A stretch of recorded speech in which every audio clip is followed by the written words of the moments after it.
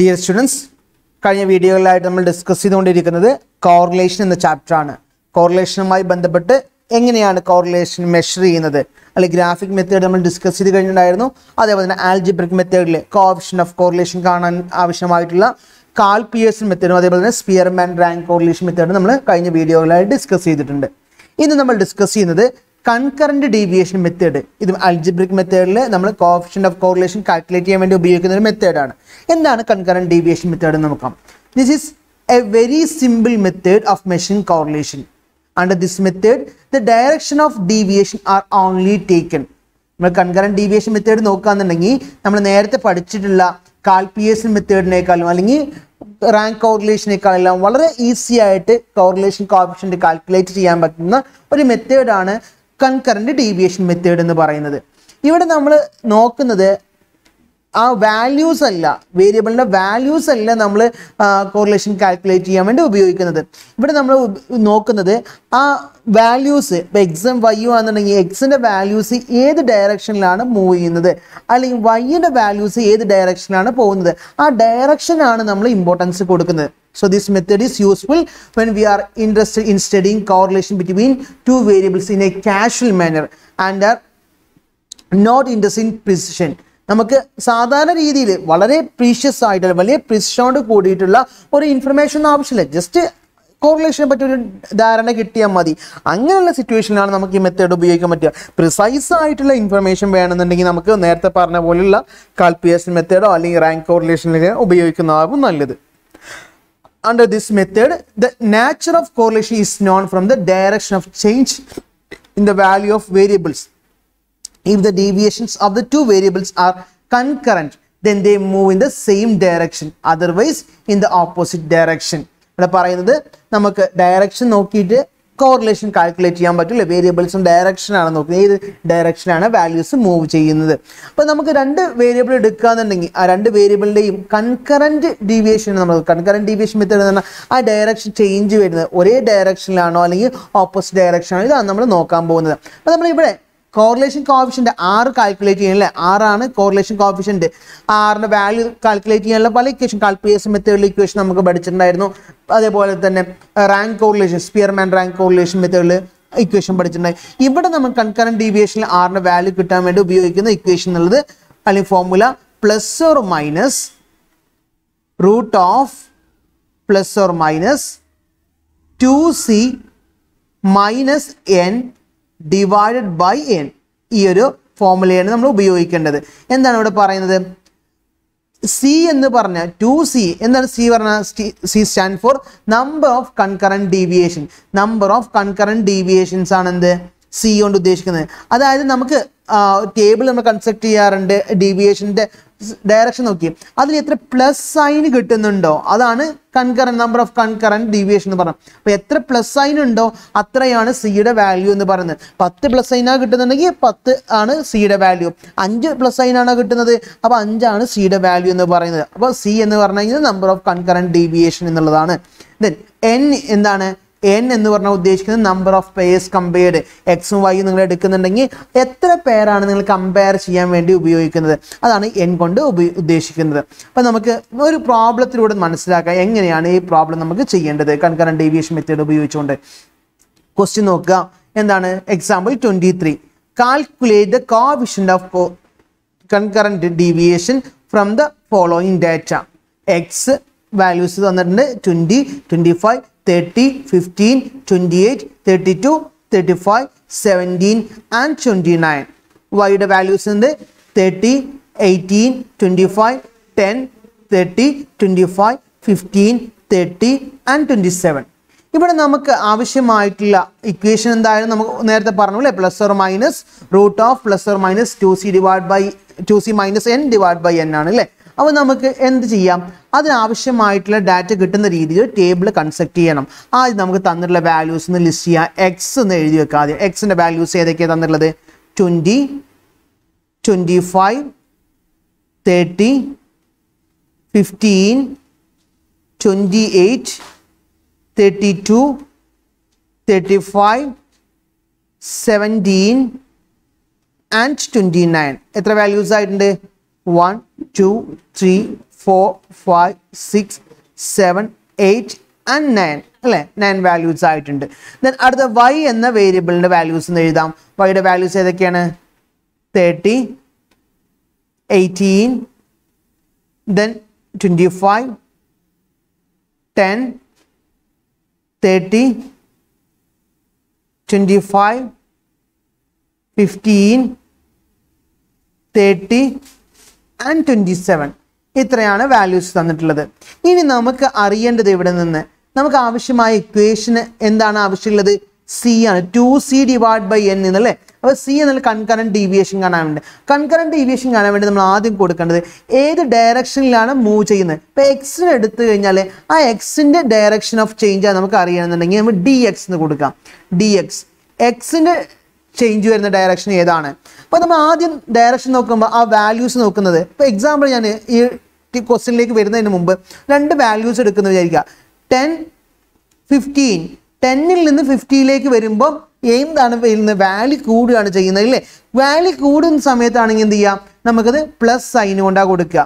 Then 15 അടുത്ത value വരുന്നത് 13 ആണ് വിചാരിക്കുക. അപ്പോൾ 15 നിന്ന് 13ലേക്ക് വരുമ്പോൾ വാല്യൂ കുറയുകയാണ് ചെയ്യുന്നത്. അപ്പോൾ വാല്യൂ കുറയുകയാണെന്നുണ്ടെങ്കിൽ മൈനസ് സൈൻ ആണ് കൊടുക്കുക. അപ്പോൾ തൊട്ട് മുകളിലെ വാല്യൂമായിട്ട് നമ്മൾ കമ്പയർ ചെയ്യുമ്പോൾ അത് കൂടുതലാവുന്നോ അത് കുറയുന്നോ അതുമായി ബന്ധപ്പെട്ട നമ്മൾ പ്ലസ് സൈനും മൈനസ് സൈനും നമ്മൾ കൊടുക്കുന്നത്. ഡി എക്സ് കോളത്തിൽ എക്സിന് പ്ലസ് സൈനോ മൈനസ് സൈനോ കൊടുക്കേണ്ടത്. അപ്പോൾ 20 എന്നുള്ളത് വാല്യൂമായിട്ട് എനിക്ക് ഒരു വാല്യൂ കമ്പയർ ചെയ്യാമല്ലോ. തൊട്ട് മുകളിൽ എന്തെങ്കിലും വാല്യൂ ഉണ്ടെങ്കിലാണ് 20 എന്നുള്ളത് കൂടിയോ കുറഞ്ഞോ എനിക്ക് പറയാൻ പറ്റുള്ളൂ. അപ്പോൾ അങ്ങനെ വാല്യൂ ഇല്ലാത്തത് കൊണ്ട് എനിക്ക് 20ക്ക് ഒരു ഡയറക്ഷൻ കൊടുക്കാൻ കഴിയില്ല. അപ്പം ഞാൻ അതിനെ ഒഴിവാക്കുന്നു. ജസ്റ്റ് 3 ഡോട്ട് ഇട്ട് കൊടുക്കുന്നു, അത്രമാത്രം. ഡോട്ട് ഇട്ട് ആ വാല്യൂവിനെ ഒഴിവാക്കി നിർത്തുന്നു. അടുത്ത എക്സിൽ വരുന്ന ഏതാണ്? 25. 25 അത് തൊട്ട് മുകളിലെ വാല്യൂമായിട്ട് കമ്പയർ ചെയ്യാൻ 20ൽ നിന്ന് 25 ആയി. അപ്പോൾ എന്തായി? വാല്യൂ ഇൻക്രീസ് ആയിട്ടുണ്ട്. വാല്യൂ ഇൻക്രീസ് ആയി കഴിഞ്ഞാൽ നമുക്ക് പ്ലസ് സൈൻ അസൈൻ ചെയ്ത് കൊടുക്കാം. ഞാൻ അവിടെ എന്ത് ചെയ്യുന്നു? ഡി എക്സ് കോളത്തിൽ പ്ലസ് സൈൻ ഇട്ട് കൊടുക്കുന്നുണ്ട്. പ്ലസ് സൈനാണ് കൊടുക്കുന്നത്. ദെൻ 25ൽ അടുത്തത് 30 ആയിട്ട് ഇൻക്രീസ് ആവുന്നു അല്ലേ. 30 എന്ന് പറഞ്ഞാൽ ഇൻക്രീസ് ആണ് വരുന്നത്. അവിടെ ഞാൻ എന്ത് ചെയ്യുന്നു? ഒരു പ്ലസ് സൈൻ കൊടുക്കുന്നു. ഇനി അടുത്തത് 30ൽ നിന്ന് 15 ആയിട്ട് കുറയുകയാണ് ചെയ്യുന്നത്. അടുത്ത 15ൽ അപ്പോൾ നേരെ എന്ത് വേണം? കുറയുന്ന സമയമാണ് അല്ലേ. അപ്പം മൈനസ് സൈൻ കൊടുക്കണം. അപ്പോൾ മുകളിൽ 2 പ്ലസ് സൈൻ വന്നു. 30ൽ നിന്ന് വീണ്ടും 15 ആയിട്ട് കുറഞ്ഞ സമയത്ത് എന്തോ അവിടെ നമ്മൾ മൈനസ് സൈൻ അസൈൻ ചെയ്തു. ഇനി എന്ത് ചെയ്യുന്നു? 50ൽ നിന്ന് 28 ആയിട്ട് ഇൻക്രീസ് ആവുന്നു അല്ലേ. അപ്പോൾ ഇൻക്രീസ് ആണെന്നുണ്ടെങ്കിൽ എന്താണ്? പ്ലസ് സൈൻ ആണ് കൊടുക്കേണ്ടത്. 28ൽ നിന്ന് 32 ആവുന്നു. അവിടെ ഇൻക്രീസ് ആണ് വരുന്നത്, അതുകൊണ്ട് പ്ലസ് സൈൻ കൊടുത്തു. ദെൻ 38ൽ നിന്ന് 35 ആവുന്നു, ഇൻക്രീസ് ആണ്, പ്ലസ് സൈൻ കൊടുത്തു. 35ൽ നിന്ന് 17 ആവുന്നു, അത് കുറയുകയാണ് ചെയ്യുന്നത് അല്ലേ. മൈനസ് സൈൻ ആണ് ആവശ്യമായിട്ട് വരുന്നത്, മൈനസ് സൈൻ കൊടുത്തു. ദെൻ 70ൽ നിന്ന് 29 ആവുന്നു. അപ്പോൾ ഇൻക്രീസ് ഇൻക്രീസ് ആയതുകൊണ്ട് എന്ത് ചെയ്തു? പ്ലസ് സൈൻ കൊടുത്തു. അപ്പോൾ ഡയറക്ഷൻ ഓഫ് ചേഞ്ച് എക്സ് നമ്മൾ എഴുതി ഡി എക്സ് എന്ന കോളത്തിൽ. ഇനി ഇതേപോലെ എന്ത് ചെയ്യണം? ഡി വൈയുടെ എന്ന വൈയുടെ ഡയറക്ഷൻ ഓഫ് ചേഞ്ചും കാണിക്കണം. അപ്പോൾ വൈയുടെ വാല്യൂസ് എടുത്താൽ ആദ്യത്തെ വാല്യൂ 30 ആണ്. 30 കമ്പയർ ചെയ്യാൻ മുകളിലൊരു വാല്യൂ ഇല്ല അല്ലേ. അപ്പോൾ അതുകൊണ്ട് ഞാനതിനെ കമ്പയർ ചെയ്യാൻ കഴിയില്ല എന്നുകൊണ്ട് ഡോട്ട് ഇട്ട് ഒഴിവാക്കി. ദെൻ അടുത്ത എന്താ വരുന്നത്? 30 to 18. 13 നിന്ന് 18 ആയില്ലേ. അവിടെ എന്താ സംഭവിക്കുന്നത്? കുറയുകയാണ് ചെയ്യുന്ന വാല്യൂ. അപ്പോൾ കുറയുന്നത് കൊണ്ട് എന്താ ഞാൻ മൈനസ് സൈൻ കൊടുത്തു. Then 18 to 25. 18ൽ നിന്ന് 25 ആവുന്നു വാല്യൂ ഇൻക്രീസ് ആവുകയാണ് ചെയ്യുന്നത് അല്ലേ. വാല്യൂ ഇൻക്രീസ് ആവുകയാണെങ്കിൽ എന്താ ചെയ്യേണ്ടത്? പ്ലസ് സൈൻ ആണ്. 25ൽ നിന്ന് 10 ആവുന്നു. 10 ആയി കഴിഞ്ഞാൽ കുറയുകയാണ് ചെയ്യുന്നത്, മൈനസ് സൈൻ ആണ്. 10ൽ നിന്ന് 30 അത് ആഡ് പ്ലസ് ചെയ്യാണ് ഇല്ലേ. അപ്പോൾ കൂടുന്നു, അതുകൊണ്ട് പ്ലസ് സൈൻ ആണ് വരുന്നത്. ദെൻ നെക്സ്റ്റ് 30ൽ നിന്ന് 25 കുറയാണ്, അപ്പോൾ അതുകൊണ്ട് മൈനസ് സൈൻ. 25ൽ നിന്ന് 15 അഗെയിൻ കുറയുന്നു, മൈനസ് സൈൻ. ദെൻ 15ൽ നിന്ന് 30 കൂടുന്ന വാല്യൂ കൂടുന്നു, പ്ലസ് സൈൻ. ദെൻ 30ൽ നിന്ന് 27 അഗെയിൻ മൈനസ് സൈൻ. ഇനി നമുക്ക് അറിയേണ്ടത് എത്രയാണ് കൺകറന്റ് ഡീവിയേഷൻ അല്ലേ. അതിനു വേണ്ടി നമുക്ക് എന്ത് ചെയ്യണം? D X into D Y. എന്താണ്? D X into D Y. ഈ കോളത്തിൽ നമ്മൾ ചെയ്യുന്നത് ഡി എക്സിലെ വാല്യൂസും ഡി വൈയിലെ വാല്യൂസും മൾട്ടിപ്ലൈ ചെയ്യുന്നു. ആദ്യത്തെ എന്ത് വാല്യൂസ് ഇല്ല, കമ്പയർ ചെയ്യാൻ പറ്റാത്തതാണ് അല്ലേ. അപ്പോൾ ജസ്റ്റ് ഡോട്ട് ഇട്ട് ഒഴിവാക്കി. ദെൻ അടുത്തെന്താണ്? ഡി എക്സിൽ പ്ലസ് ആണ്, ഡി വൈയിൽ മൈനസ് ആണ്. പോസിറ്റീവ് ഇൻറ്റു നെഗറ്റീവ് എന്താ വരുന്നത്? Positive into negative. ഒരു പോസിറ്റീവ് വാല്യൂ നെഗറ്റീവ് വാല്യൂവിന് നമ്മൾ മൾട്ടിപ്ലൈ ചെയ്ത് കഴിഞ്ഞാൽ നമുക്ക് നെഗറ്റീവ് കിട്ടും അല്ലേ. അപ്പോൾ മൈനസ്, പ്ലസ് ഇൻറ്റു മൈനസ്. അപ്പോൾ നമ്മൾ എന്ത് ചെയ്യുന്നു? മൈനസ് ആണ് കൊടുത്തിട്ടുള്ളത്. ദെൻ പോസിറ്റീവ് ഇൻറ്റു പോസിറ്റീവ് എന്താണ് സൈൻ വരിക?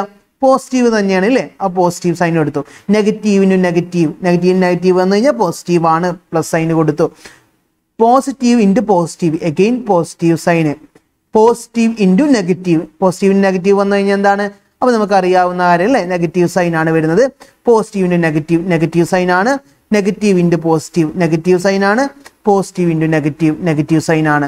ആ രീതിയിൽ എങ്ങനെയൊക്കെയാണ് നമുക്ക് ആ വാല്യൂസ് കിട്ടുന്നത്, ആ രീതിയിൽ നമ്മൾ കൊടുത്തു. ഇനി നമുക്ക് ഇവിടെ നിന്ന് അറിയേണ്ടത്, നമുക്ക് ഇക്വേഷൻ അറിയണം അല്ലേ. ഇക്വേഷൻ എന്താണ്?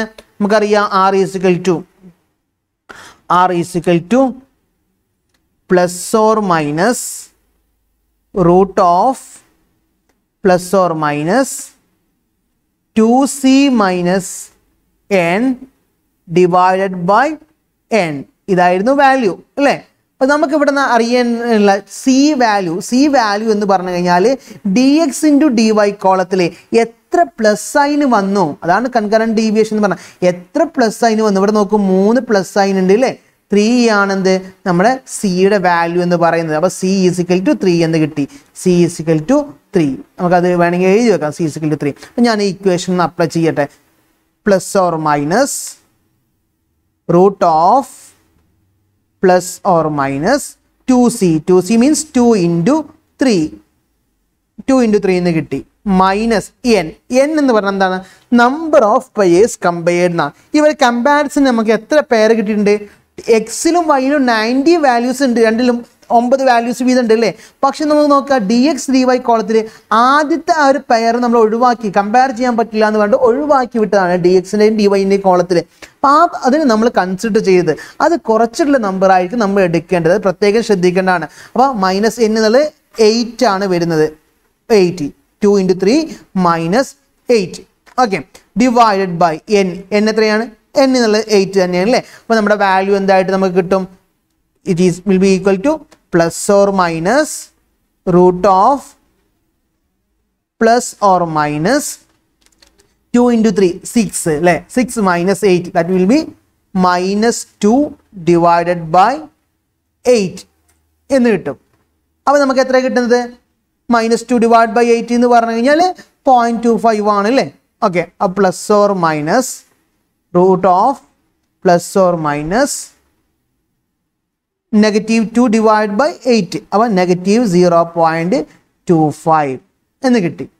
ഇനി നമുക്ക് ഇതിൻ്റെ വാല്യൂ എങ്ങനെയാണ് കാൽക്കുലേറ്റ് ചെയ്യാൻ പറ്റുക? Plus or minus negative root of negative 0.25 എന്നുള്ളത് 0.25, അതായത് 25 എന്നുള്ള ആ ഒരു കോൺസെപ്റ്റിൽ എടുത്താൽ മതി അല്ലേ. അപ്പോൾ 0.25 അതിൻ്റെ റൂട്ട് എത്രയാണ് വരുന്നത്? 5 ആണ് അല്ലേ. 5ൻ്റെ സ്ക്വയർ ആണ് 25. അപ്പോൾ 0.25 ആകുമ്പോൾ 0.5 ആണ് വരുന്നത്. റൂട്ട് ഓഫ് 0.25 നെഗറ്റീവ് 0.25 എന്നാൽ നമുക്ക് എത്ര വരുന്നുണ്ട്? 0.5 വരും. പ്ലസ് സൈൻ കൺസിഡർ ചെയ്യേണ്ട, പ്ലസ് ഓർ മൈനസ് ആണല്ലോ. അപ്പോൾ എന്ത് ചെയ്യുക? സൈന് വേണ്ട, സൈൻ നമുക്ക് കൺസിഡർ ചെയ്യേണ്ട. ഇനി എനിക്ക് ആറിൻ്റെ വാല്യൂ 0.5 എന്ന് കിട്ടി. ഈ 0.5 എന്നുള്ളത് പോസിറ്റീവ് ആണോ നെഗറ്റീവ് ആണോ? അവിടെ കൺഫ്യൂഷൻ വരും. ഏതാണ് കൊടുക്കേണ്ടത്? പോസിറ്റീവ്. ഇപ്പോൾ പോസിറ്റീവ് കോറിലേഷൻ നെഗറ്റീവ് കോറിലേഷൻ ആണെന്ന് അറിയണ്ടേ. അപ്പോൾ പോസിറ്റീവ് വാല്യൂ ആണോ നെഗറ്റീവ് വാല്യൂ ആണോ? അത് കൊടുക്കാൻ വേണ്ടി നമുക്കുള്ള റൂൾ ഉണ്ട്. എന്താണെന്ന് വെച്ച് കഴിഞ്ഞാൽ നമ്മൾ കമ്പയർ ചെയ്യേണ്ടത് 2c എന്ന വാല്യൂവും അതേപോലത്തെ n വാല്യൂവും. 2c and n. 2c value എന്നുള്ളത് n-നേക്കാൾ കൂടുതലാണെന്നെങ്കിൽ, 2c ഗ്രേറ്റർ ദാൻ n ആണെന്നുണ്ടെങ്കിൽ നമ്മുടെ r വാല്യൂ എന്നുള്ളത് പോസിറ്റീവ് ആയിരിക്കും. അതേപോലെ 2c എന്ന വാല്യൂ n-നേക്കാൾ കുറവാണെന്നുണ്ടെങ്കിൽ r എന്നുള്ള വാല്യൂ നെഗറ്റീവ് ആയിരിക്കും. r കിട്ടിയ വാല്യൂ നെഗറ്റീവ് ആയിട്ടാണ് കൊടുക്കേണ്ടത്. ഇവിടെ നമ്മുടെ കേസ് എന്താണ്? നമ്മൾ 2c എത്രയാണ്? 2 into 3 6 ആണ് അല്ലേ. 6 ആണ് 2c എന്ന് പറഞ്ഞാൽ. 2c പറഞ്ഞാൽ 6 ആണ്. n എത്രയാണ്? n കമ്പയർ ചെയ്ത് 8 ആണ്. ഇവിടെ ഏതാണ് കൂടുതൽ? n ആണ് കൂടുതൽ അല്ലേ. അപ്പോൾ 2c എന്ന വാല്യൂ ലെസ് ദാൻ n ആണ്. 2c ലെസ് ദാൻ n ആണെങ്കിൽ എന്താണ്? r നെഗറ്റീവ് ആവണം അല്ലേ. r നെഗറ്റീവ് ആവണം. അപ്പോൾ നേരത്തെ നമുക്ക് കിട്ടിയ 0.5 നമ്മൾ എന്ത് ചെയ്ത് സൈൻ കൊടുക്കും? Sign negative 0.5 എന്നാക്കും. അപ്പോൾ എങ്ങനെയാണ് വാല്യൂ കിട്ടുന്നത്? 2c ലാസ്റ്റ് നമുക്ക് അവസാനം വരെ നമുക്ക് സൈൻ കൺസിഡർ ചെയ്യേണ്ട ആവശ്യമില്ല. ഇനി ലാസ്റ്റ് അൾട്ടിമേറ്റ് ആൻസർ കിട്ടിക്കഴിഞ്ഞാൽ എന്ത് ചെയ്യണം? സൈൻ ചെയ്ത് കൊടുക്കണമെങ്കിൽ 2c ഗ്രേറ്റർ ദാൻ n ആണോ അല്ലെങ്കിൽ 2c ലെസ് ദാൻ n ആണോ, ഈ സിറ്റുവേഷൻ നോക്കിയിട്ട് വേണം നമ്മൾ സൈന് അസൈൻ ചെയ്ത് കൊടുക്കാൻ. ഇപ്പം നമുക്ക് ഇവിടെ കിട്ടിയിട്ടുള്ള എന്താണ് 2c ലെസ് ദാൻ n ആണ്, അതുകൊണ്ട് നെഗറ്റീവ് സൈന് അസൈൻ ചെയ്തിട്ടുണ്ട്. അപ്പം -0.5 എന്നുള്ളതാണ് നമുക്ക് ഇവിടെ ആറിൻ്റെ വാല്യൂ ആയിട്ട് കിട്ടുന്നത്. ഇതാണ് കൺകറന്റ് ഡീവിയേഷൻ മെത്തേഡ്. വളരെ സിമ്പിളാണ്, നിങ്ങൾ സ്വന്തമായിട്ട് ചെയ്ത് നോക്കുക. ഡൗട്ടുകൾ വരുന്നുണ്ടെങ്കിൽ കോൺടാക്ട് ചെയ്യുക.